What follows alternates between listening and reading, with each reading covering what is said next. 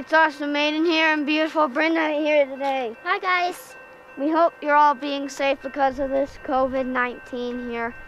We are out on these train tracks right over here. We're about to explain the Doppler effect.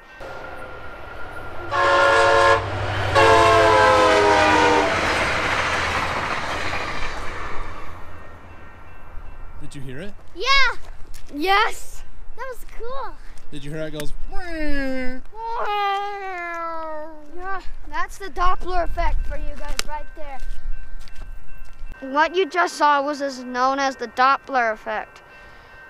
When a vehicle is coming closer to you, there's a higher frequency ringing in your ear.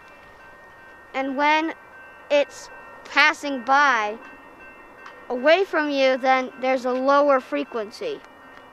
Now we're here in a little place where there's a pond right here, and we're going to demonstrate the Doppler effect with water. Water and sound are basically the same because they have sound waves.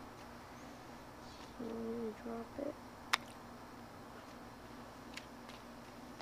So as you can see, that had a high frequency. Wherever you drop a pebble, it has a high frequency.